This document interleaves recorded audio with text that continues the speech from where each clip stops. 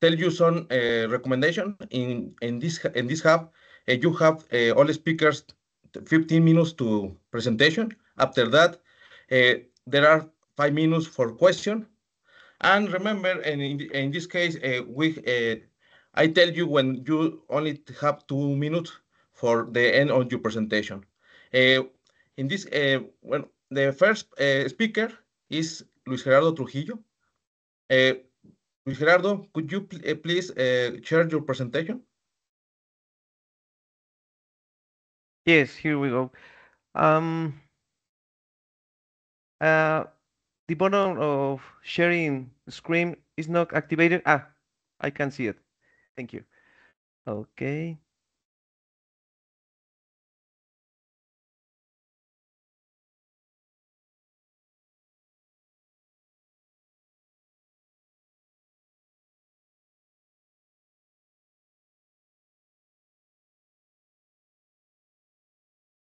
Can you see my screen now? Yes, I can see. When you, Is the yes? presentation on screen? Yeah, but it's not. In this case, you put your presentation in full screen. Presentation over. Give me 1 second. Oh. Yeah. Oh no.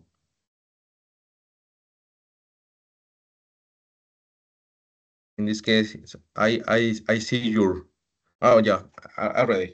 This is my presentation, but I cannot make it full screen. I don't know why. Give me 1 second. Maybe when you share Control your screen, okay. maybe. Oh yeah, it's better. Full screen now, right? Yeah. Okay. Thank you very much. Can I start? Yes, you can. Yeah, thank you. Good morning, everyone. I am going to present this topic about on the evaluation of low-cost piezoelectric sensors in modal testing, a case study, on behalf of the authors, Luis Gerardo Trujillo.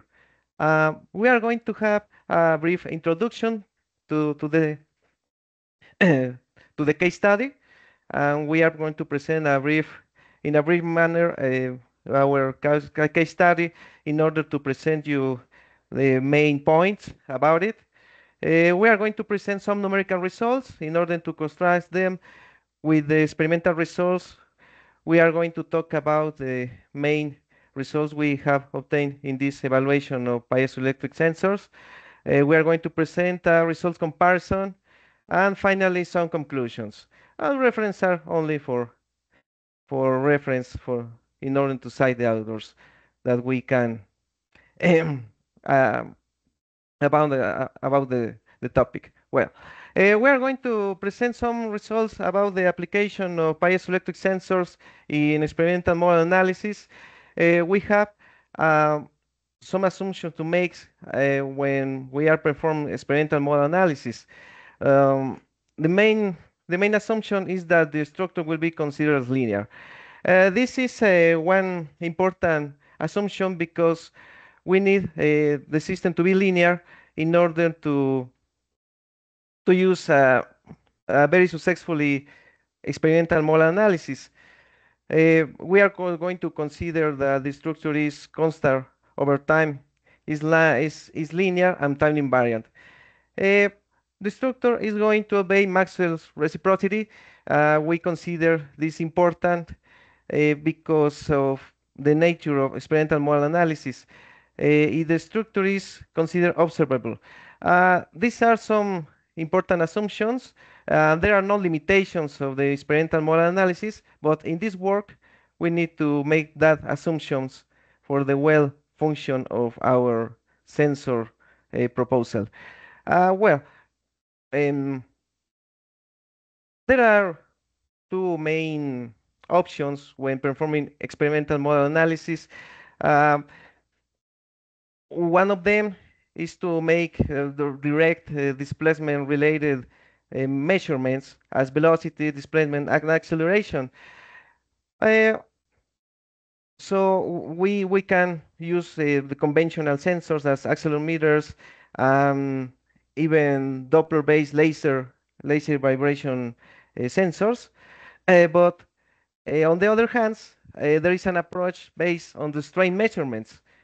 we can only use strain measurements to perform experimental modal analysis, but it has a main disadvantage of the usually the strain measurements are quite noisy, so we we need to take some special considerations in the signal conditioning, but there are interesting options of performing experimental modal analysis. In this work, we are going to present this part. We are going to propose a technique based on strain measurements.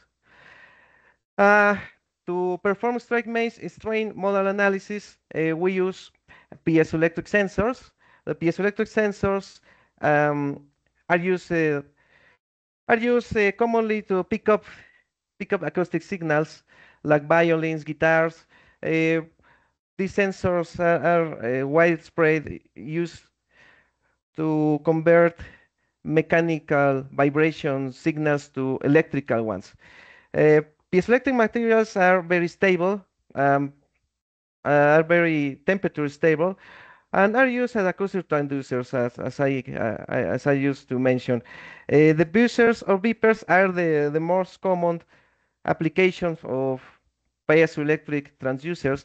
Piezoelectric transducers can generate acoustic signals, and at the same time they can pick up uh, acoustic signals. They have a two a two mode of application. In this work, we are going to apply the piezoelectric transducers as sensors of strain. Um, they are very discrete. They are light. They are very attractive to be applied in experimental model analysis because of the frequency range effective of they offer. Well, we're going to present the case study in this work. We used a desktop computer cabinet in order to evaluate the performance of the piezoelectric sensors in experimental modal analysis applications. We have a desktop computer cabinet. We have the model in the software by means of three-dimensional drawing of the desktop cabinet. We try to keep in mind all the details as possible, all the details of the cabinet, including um, ventilation holes and cooling holes, um, all the details as possible. We can export this CAD to the finite element software. Some questions, some important remarks about the piezoelectric sensor used in this work are the size, resonance frequency. We can see that high frequency is the better bandwidth to use these sensors. They are very light. They are discrete in terms of size.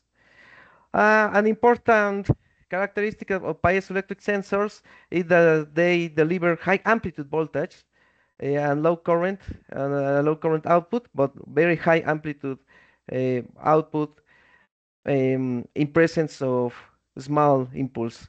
This is very important because it simplifies in a considerable way the complexity of the signal condition system needed to use these sensors in experimental modal analysis. The high amplitude is very useful when performing modal analysis. Here we have the first four most shapes of the cabinet.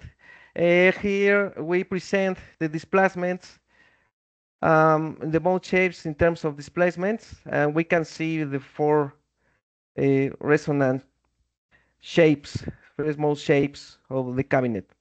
As we can see, the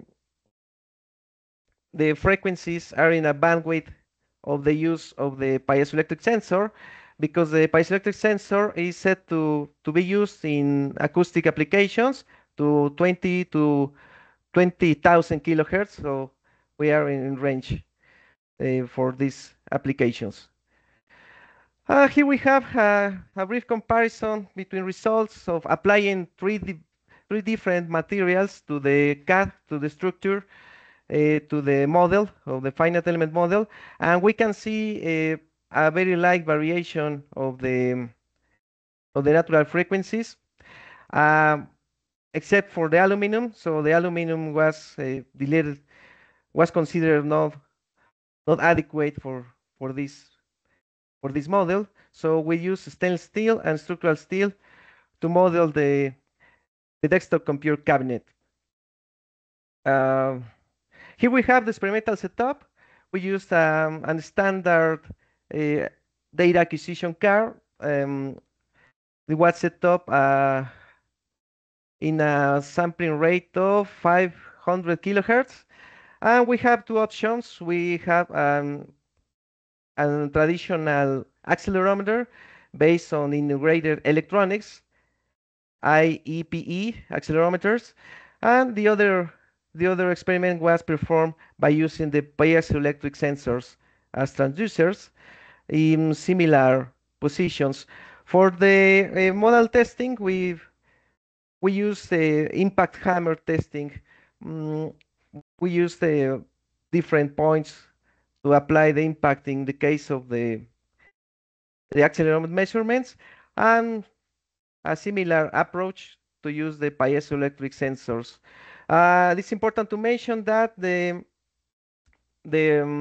output of the piezoelectric sensor was directly connected to the data acquisition card with no necessity of some signal conditioning circuit.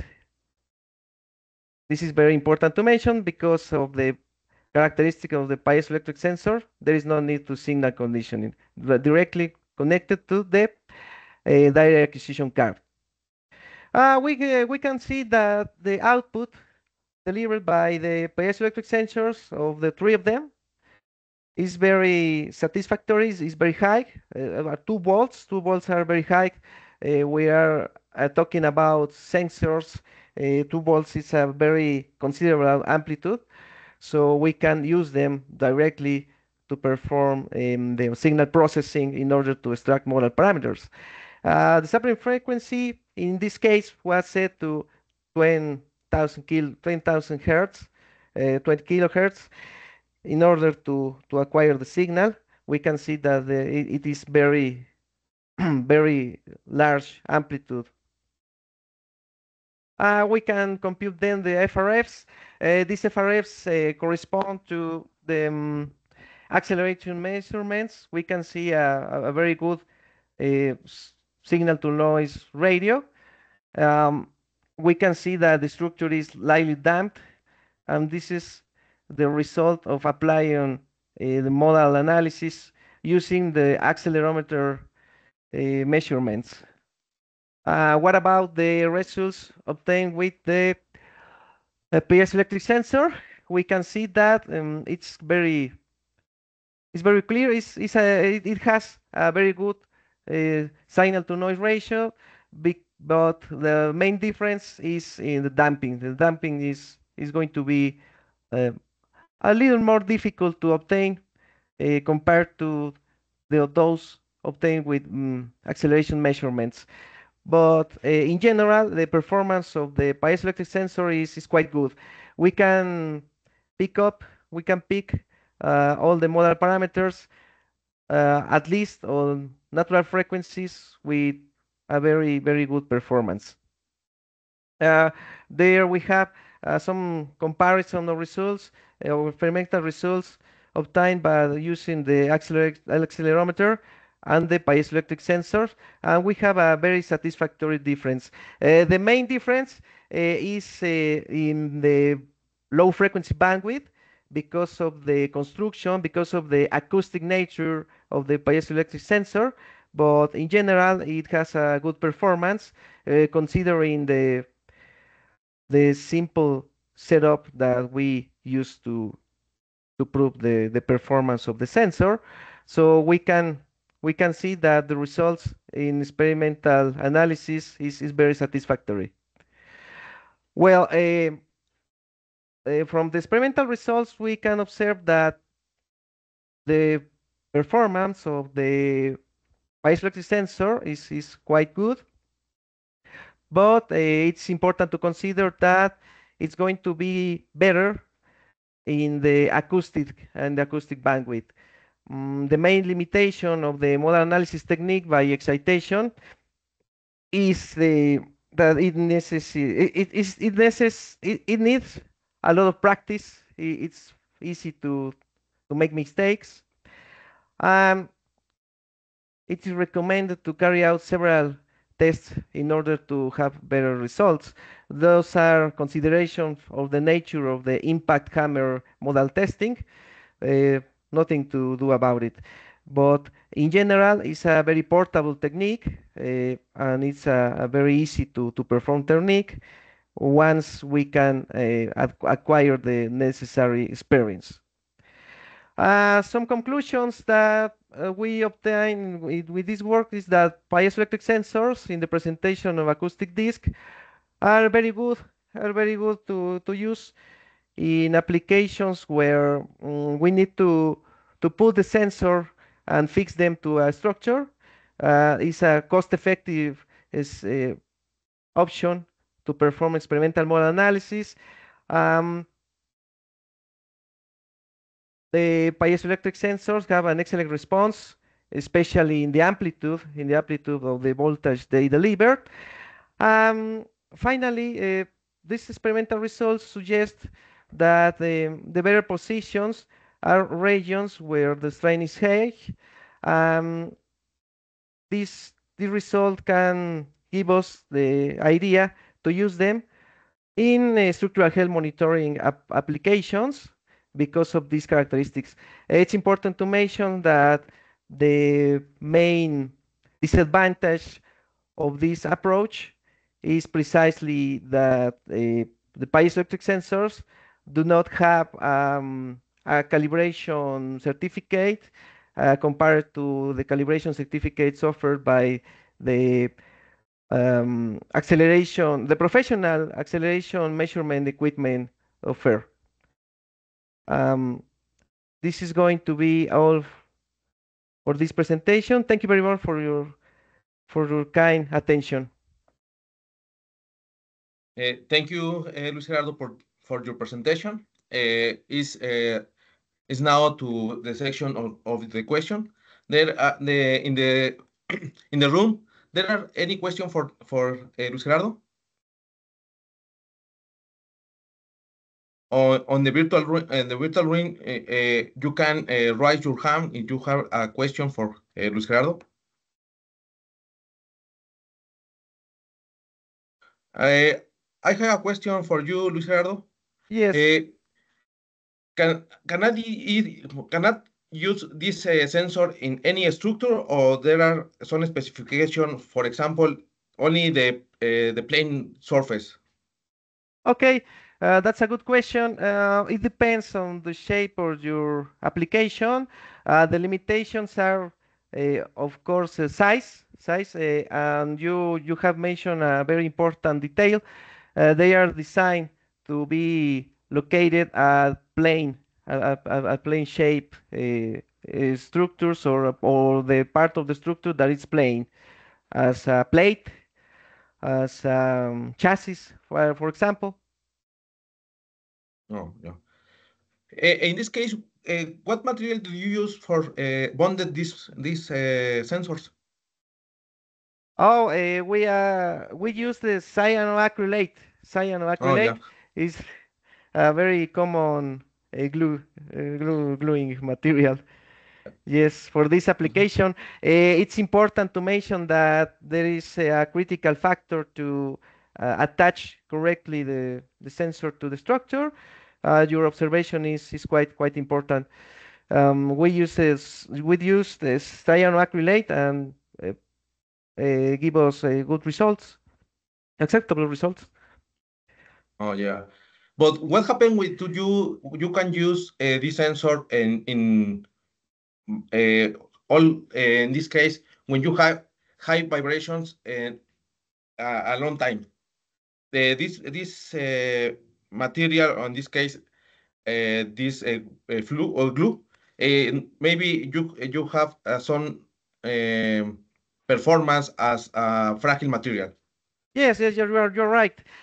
This glue is adequate only for modal testing, but in order to use this application, these sensors in structural health monitoring approaches, we need to use a better glue in order to compensate the elasticity of the glue of the attachment to the structure. Uh, we we need to use a more elastic compound. Mm. Is there any question for Luis Gerardo? No? Uh, Thank you, Luis Gerardo, for your presentation. A big applause for you. Thank you very much. We continue with the next presentation. The next presentation is given by Oswaldo. Yes, Yeah. hello Are everyone. you ready, Oswaldo? Could you please Yes. share your presentation? Can you give me the permission for share my screen, please? Luis Gerardo, do you please give you permission? Or all? Okay. Uh, Uh, is it ready? yeah, Yes. it's ready. Okay. Are you ready? Can I start? Yes. Yeah. Yes. Go ahead, Osvaldo, with your presentation. Thank you, Doc. Well, good morning, everyone. Thank you very much for being here. I'm Oswaldo Rufino, the main author of the article that I will talk to you about today. The name of this research is Structural Head Monitoring in the Assembly of the Torsion Box and the Semi-Wing. Together with Oscar Garcia, we belong to the postgrad department of the Aeronautical University in Querétaro. Let's start.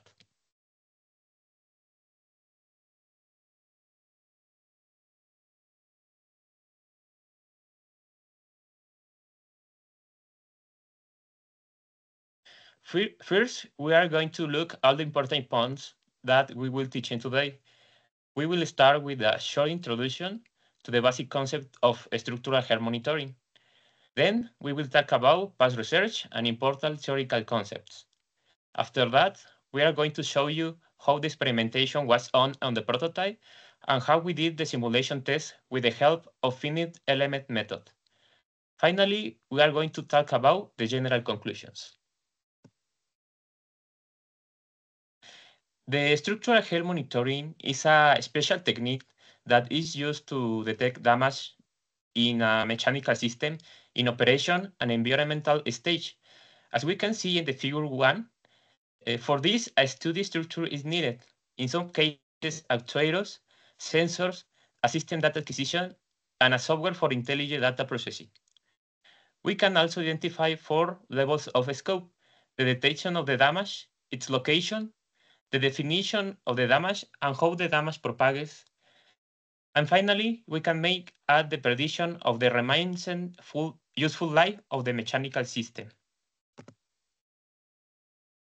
Speaking of the aerospace industry, one of the problems that airplanes have is the loss in preload in screw joints. This can be caused by errors in the assembly processes, or it can be due to dynamic loads. As we can see in the video 1, sometimes when a system enters in a resonant frequency, it causes the loss of the screw joints. Now we will see part of the investigations. In the year 2003, these authors used experimental modal analysis techniques to detect the loss of rivets in a prototype of an airplane wing with the help of piezoelectric sensors. On the other hand, in 2010, some authors in China began to use the natural frequency vector as a parameter to identify damage in structures. They use experimental and numerically methods as seen in the figure 2. Other articles were made in 2016, in the first of which fractures, cracks, and delamination in a wind turbine were identified. with the help of methods such as operational modal analysis. And the other article, a prototype of the union between the fuselage and a wing of an aircraft to detect damage using piezoelectric sensors. Hydraulic actuator and special fracture mechanics software was used. The figure 3 shows the actuator and the position of the sensors. Well, we start with the basic theory.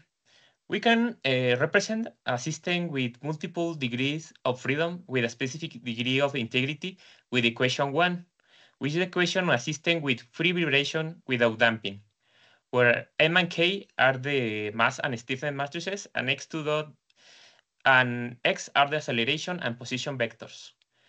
When we solve the equation through the finite element method, we can know the equation 2, where X are the matrix of the vibration modes of the system and omega is the natural frequency vector. We can also express the natural frequency in hertz. As the system has multiple degrees of freedom, it will have multiple natural frequency as seen in the equation 3. Finally, we can say that the natural frequency depends on the stiffness and mass of the system, as shown in the equation 4 and 5. We can say that if we change any structural parameter of a system, such as its mass, stiffness, or damping, we will change its dynamical response, such as natural frequency, damping, and vibration modes. NFBAC measures the degree of linearity between two natural frequency vectors. In the case of the equation 6, Fi represents the undamaged natural frequency vector, and Fi asterisk represents the damaged natural frequency vector. If this concept is equal to unit, we can say that there is no damage because the vectors of the healthy and damaged states are equal. But if the value is between 0 and 1, there will be possible be damage. As it's numerically and experimentally almost impossible to always measure the same natural frequency vector, NFBAC is not enough. With the help of the NFBAC of the equation 7, we can now have the higher resolution in the result. When the NFBAC is close to 0, the structure has a huge damage, and if the value is close to plus infinity, the damage is less severe. Now we begin with the development of the methodology. We previously did an experimental platform. It's a prototype that shows in a simple way what the assembly of the central torsion box and a main beam of the wing of an airplane is like. In order to obtain the natural frequency, an ADX-L335 accelerometer was used, an Arduino tool to obtain the data, a linear solenoid to excite the structure, and MATLAB to process the data. Its final structure can be seen in the figure 4. To have a reliable reference, the natural frequency were also obtained with professional equipment. In the table 1 shows the first 5 natural frequency of the system. It's important to mention that for our low-cost equipment has a bandwidth of 800 Hz.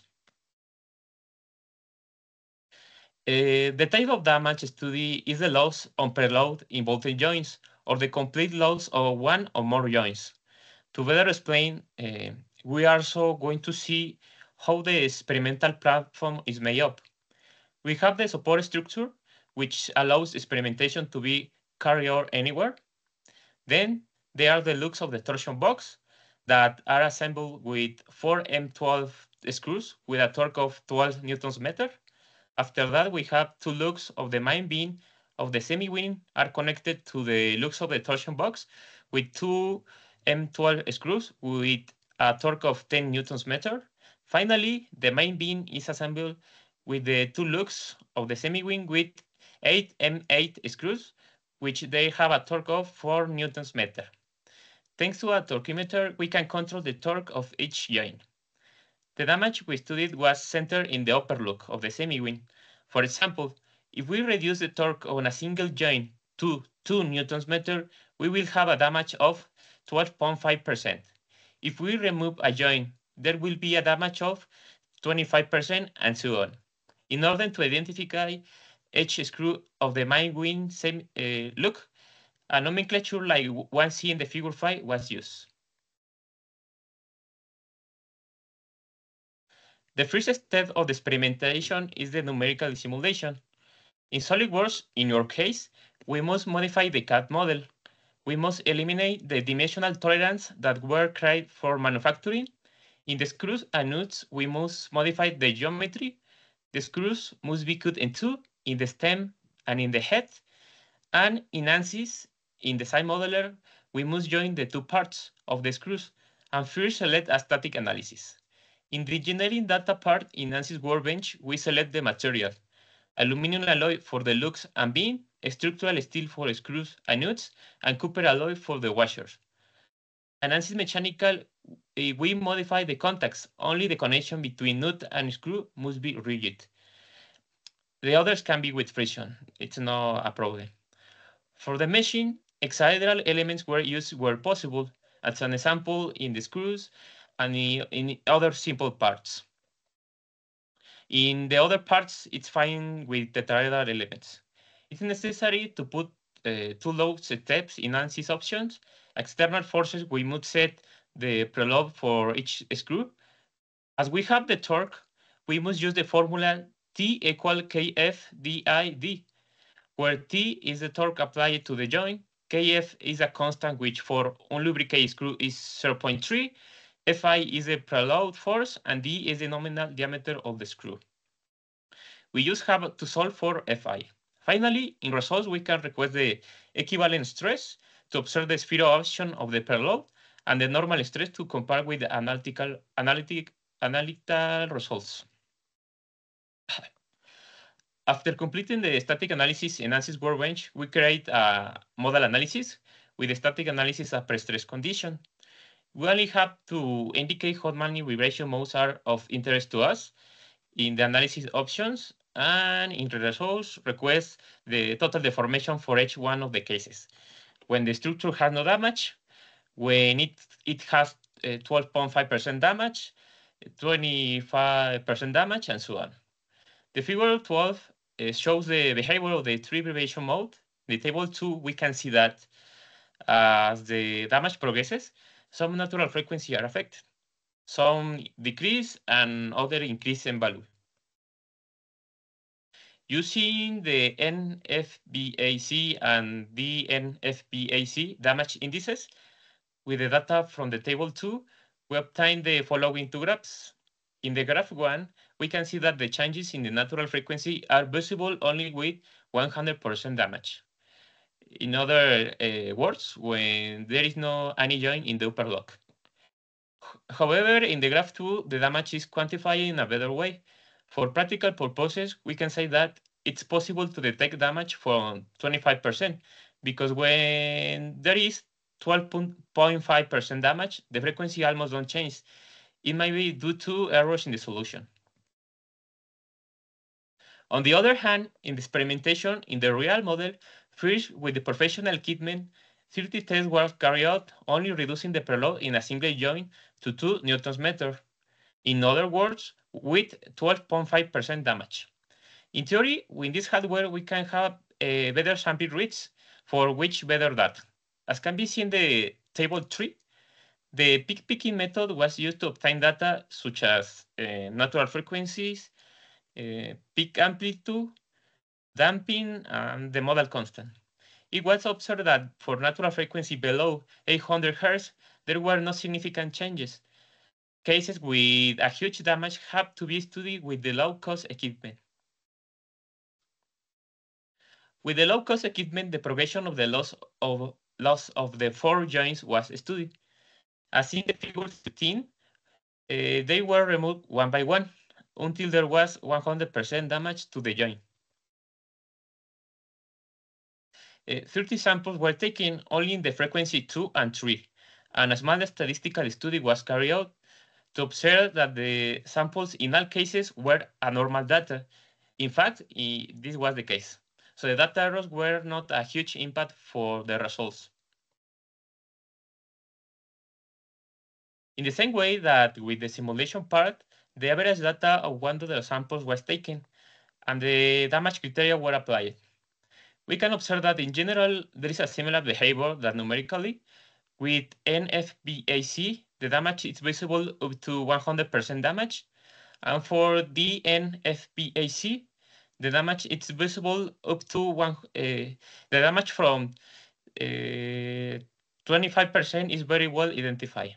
We can say that the parameter is growing with small damage. Finally, now let's start with the general conclusions.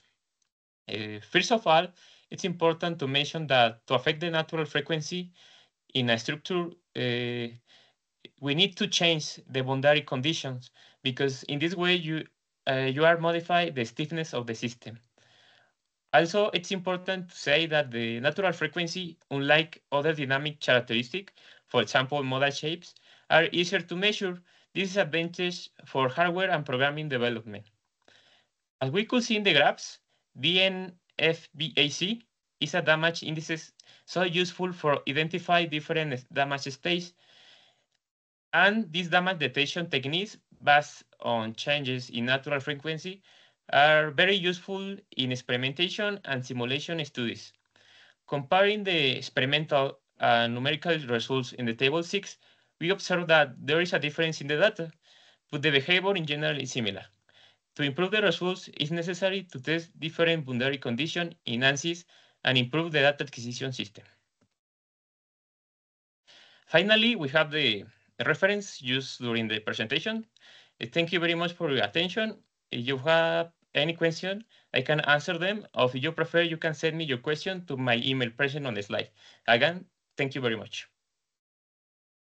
Thank you, Oswaldo, for your presentation. It's time for your question. Anybody have a question for Oswaldo? Yes. Yes. Go ahead, doctor. Oswaldo, how the structural damping can affect your results? I mean, how the structural damping, because I couldn't see anything about the damping related in your results. Yes, it's a good question. In this moment, me and Oscar, we are centering in the study in the natural frequency, but we did some cases, special cases like the damage with 12.5% of damage in the upper log. In this case, we apply the peak picking method. We can observe that for the cases of the damping ratio, constant modal, and the peak amplitude, we have interesting changes with small damage. But for example, in the case of the structures like the union between the torsion box, the central torsion box and the semi-wing of R-plane, it's too important identify that the important problem is the loss of one or more screw. So for that, maybe it's not important in this moment to detecting a small damage, since I mean that it's better to go to the natural frequency because it's easier to measure this characteristic of the system. And in the case for the other characteristic like the peak amplitude, etc., is not necessary in this case. Okay, thank you. You're welcome.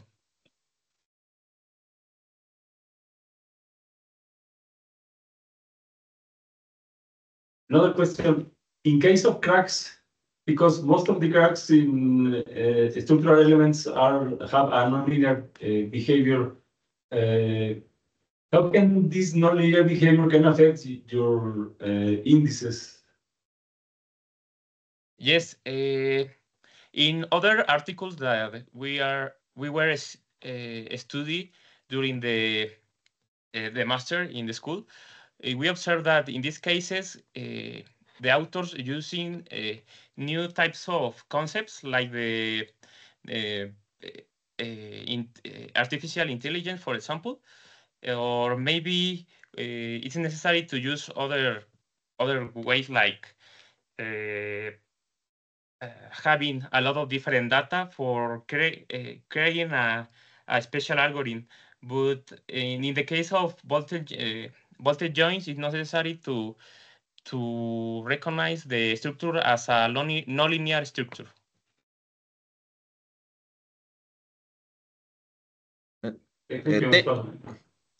Thank you, Oswaldo, for your presentation. A big applause for you. Thank you.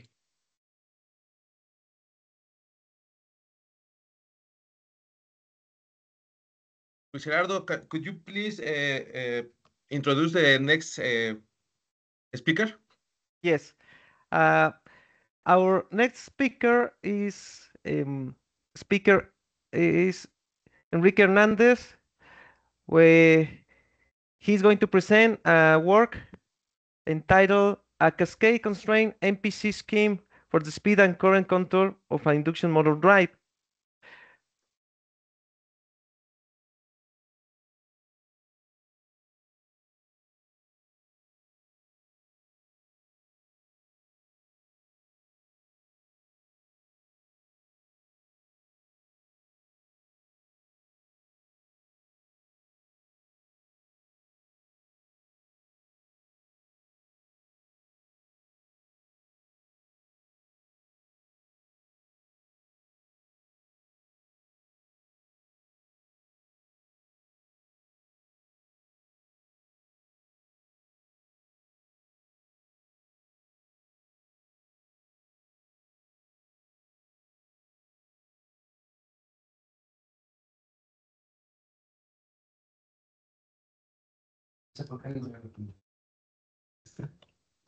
In English, no?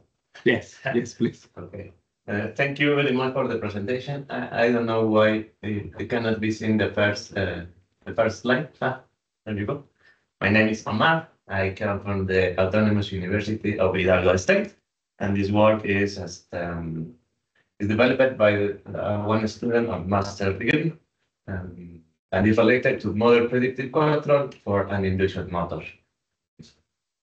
Is a brief introduction of the presentation, an introduction, the mathematical model, our proposal, simulation results, and some conclusion. We are currently working with induction motors. Induction motors are the most widely used motor in industry applications such as pumps, conveyors, and fans. Induction motor, this kind of induction motor is widely used, and we typically want to optimize the energy consumption. For energy consumption, we use some control that we know as field-oriented control, FOC, that we see in this image. Field-oriented control has this structure where you can see that this control is based on linear controllers. Most of the time are linear controllers, such as PI controllers. We have a cascade structure where we have an outer loop for the speed, sometimes an outer loop for the position, and we have an inner loop for the currents. This type of controller results in something similar like controlling a DC motor. That's the basic idea of this structure. The problem is that when you tune your PI controller and you change the reference speed, you need to recalculate the gains so that you don't lose some robustness and you keep your system work in a better way. In this work, we are currently developing something that we are interested in. We want to develop a control that is capable of rejecting disturbances in the speed of the machine. And we are interested in keeping that control over the operational constraint of the system. To that, we propose a constrained discrete time continuous model predictive control that we're gonna present.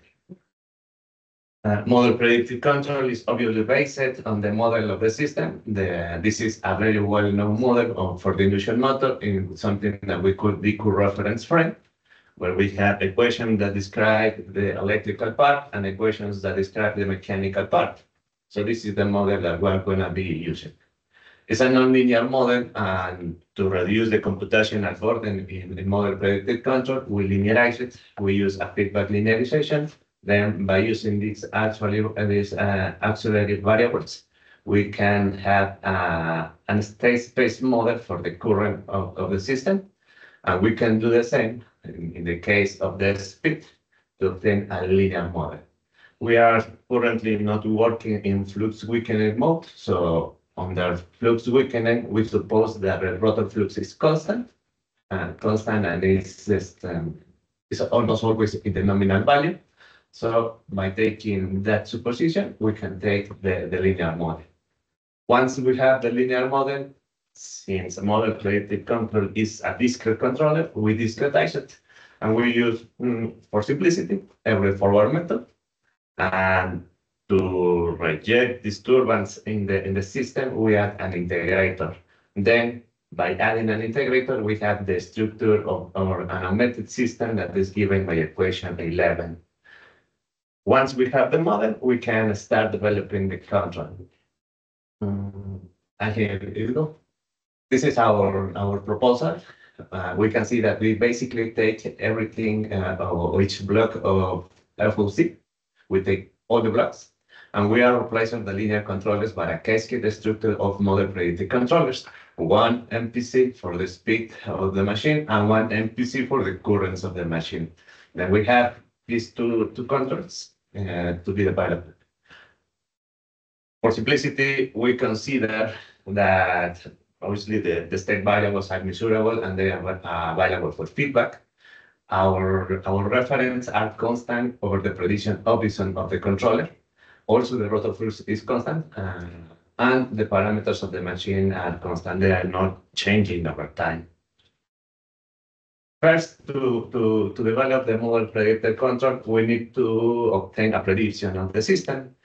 The prediction of the system is taken from system 11, and we solve it iteratively. And we can take this expression 12. We can see that the prediction is based on the parameters of the system and the control trajectory. Our objective now is to develop this control trajectory. First, we take the speed control design. What we want to do is to force the velocity of the machine to the reference, and to do that, we propose an optimal control.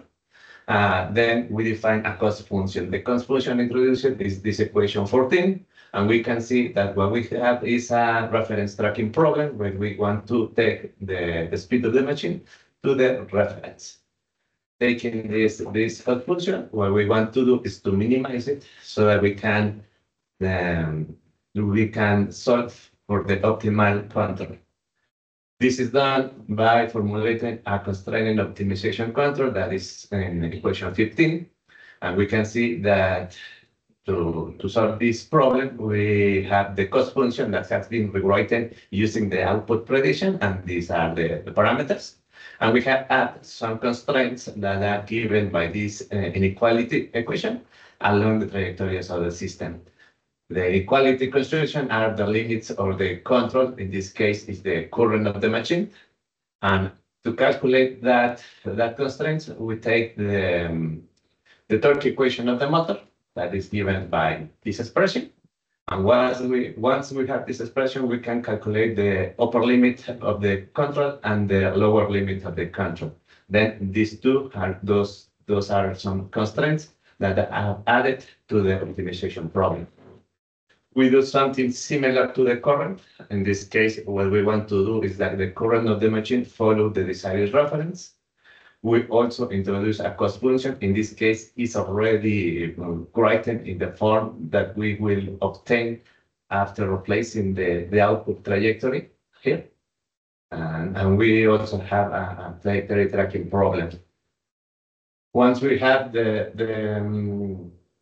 cost function rewritten, we also formulate a quadratic optimization problem that is given by this equation. It's the same idea that the speed controller. The only difference is that now the control delta U is the stator voltage of the machine. To calculate now these constraints that we are interested now, we use this equation 20, where we can solve for the upper limit of the controller of the stator current, of stator voltage, and the lower limit of the stator voltage.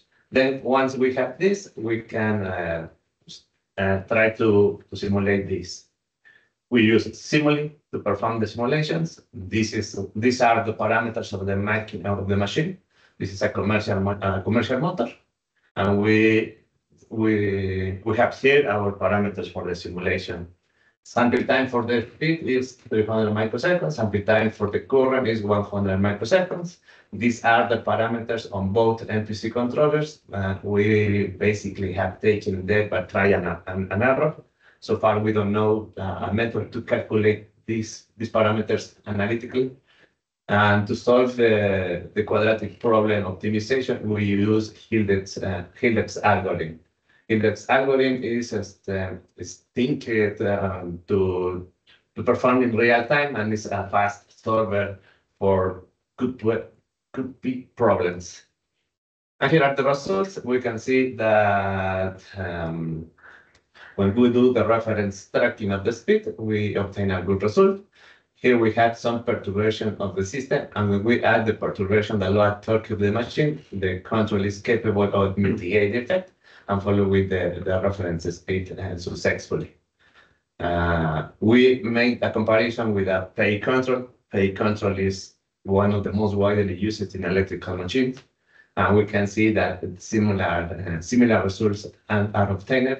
However, we have some kind of ripple on the torque of the machine that is mainly our main difference. We now can see the current control response, where we have the Q current and D current, and the starter voltage, USQ and UST. And we can see that these controllers are limited by the constraints imposed on the system. We also have the results for the PI controller. In this case, we can see that these are similar results. Where we can see the difference is on the ripple of the current. We can see that these currents present bigger ripples compared to the MPC.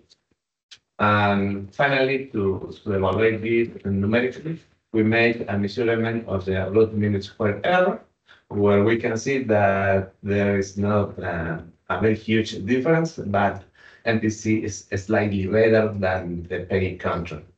And finally, as some conclusions, we can say that we present an MPC strategy for the regulation of the speed and current of an induction motor.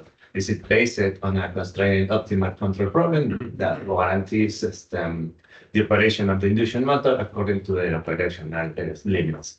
We add an integrator that is thinking to add some robustness to the controller against external disturbance. And we have verified these results on their transient state and compared with other control schemes, resulting in an accurate performance. And that would be all for me. I don't know if there's a question. Oh, thank you very much to the speaker for his presentation. If someone has a question, it's time to make it. And also, if someone in the virtual room wants to ask a question to the speaker, can participate using the hand icon. I'm the only person here. Yeah, I have to make some questions. Okay, now, first of all, why MPC and why the discretization of the induction model? I mean, because your sample times are very fast, and I was wondering about, but are just about 1 kilohertz, or a fraction of 1 kilohertz. Yes, how disconnected with the model PC and the discretization of your model. Yes, it's the pairwise MPC, because we are trying to develop some control that is capable of adding constraints in the design. I don't know if it is possible with other schemes, but that's our main interest. Sample time using forward method, because it is how to say, is low computational burden, because that's already something expensive, and we want to do that on a low cost embedded system. So we don't want to be that the embedded system is maybe more expensive than the motor. So that's not a practical solution. So that we resolve, and it will work because sample time is very small compared to the dynamic response. But that's the main reason. With respect to you mentioned that you have some integration, some integral part, but of course this kind of feedback can compensate constant disturbances. But what about time varying disturbances? Time varying disturbance are something complicated. So Yeah, they are something complicated for MPC. In this case, we are limiting the work to constant disturbances, but we know that by adding maybe another type of control, that is currently, this is the second part of the work of this test. Yeah. We are going to now explore the topic of time variant disturbances that are our favorite interest now, because that's something difficult to solve, not so easy. And you also have considered constant speeds as references. For the simulations, yes, we are now considering constant speed. We only did maybe one step direction change from positive speed to negative. You will have to make some adjustments for time varying speeds. Yes, yeah. That's what we have now. Okay, thank you. Thank you. Yes, another question? Does anyone have another question? Well, I have a question. What is the main contribution compared to other works in order to highlight your work? What could you say that is the main difference of your proposal in order to highlight it? Yes, I understand that.